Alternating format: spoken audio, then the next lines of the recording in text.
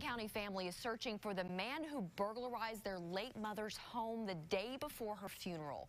KRK4's Rebecca Jeffrey shows us the clear surveillance video that the family is now sharing in hopes of finding who did this. Rebecca. Yeah, good evening. During an already sensitive time, the family realized the house was burglarized when they went over to the home Saturday, saw the front door open and inside ransacked. Take a look at this.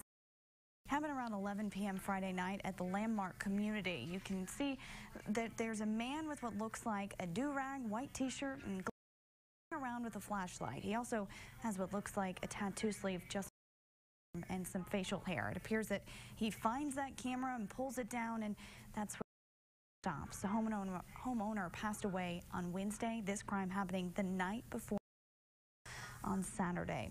Family says a gold-engraved watch the woman received as a retirement gift was stolen. If you recognize the man in that surveillance video, you're asked to contact the Saline County Sheriff's Office. Back to you.